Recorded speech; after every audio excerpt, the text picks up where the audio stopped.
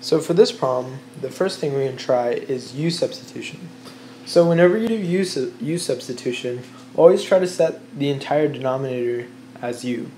So u is equal to x cubed plus 6x squared plus 5.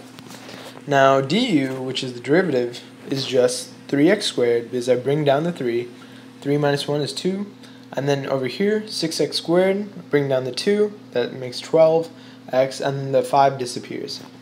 So now we have 3x squared plus 12x. So we look to see if that's what we have in the actual integral. Well, we don't have this 3 in front, but we do have x squared plus 4x. So what we can do is just divide both sides by 3. So it's du divided by 3, so that we'll get x squared plus 4x. And that we actually do have. So now we write this as a new integral. So we represent everything in the old integral into the new one. So we said that x squared plus 4x dx is equal to du over 3. So that's the same as du.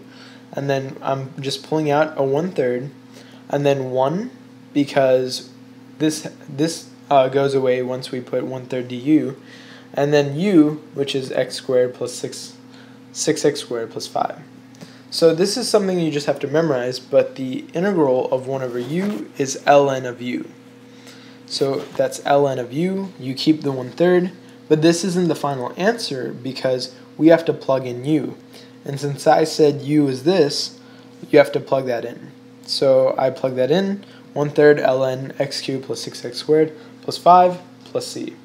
And that's your final answer. And so, yeah, don't forget the plus c because that's a really easy place that they can mark off points. And don't forget to plug in your actual value and don't leave it just as u. So I hope that helped, and thanks for watching.